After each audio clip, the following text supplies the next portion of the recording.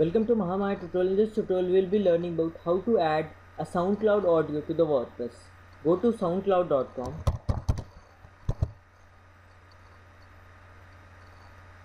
Choose the music you want to embed in a WordPress website or whatever website you want.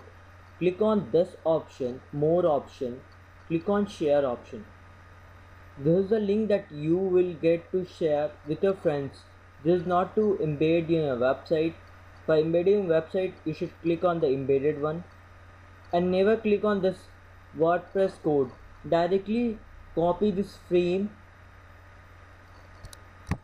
iframe, whatever code is inside this iframe, copy this and go back to your website.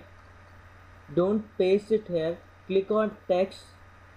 This is the visual and this is the text. You should, inside the text you should put the link, and as if you will see the code, the width of that frame is 100% and the height is 450. Let's check a preview of this and we'll edit the width of this once we'll return back. See, this is the width of SoundCloud music, but I want it to be lesser, so I'll go back. Instead of 100%, I'll go and edit it to 100 pixel, and the height also I'll go and edit it to 100 pixel. Click on update. Click on refresh. This is 100 cross 100 pixel.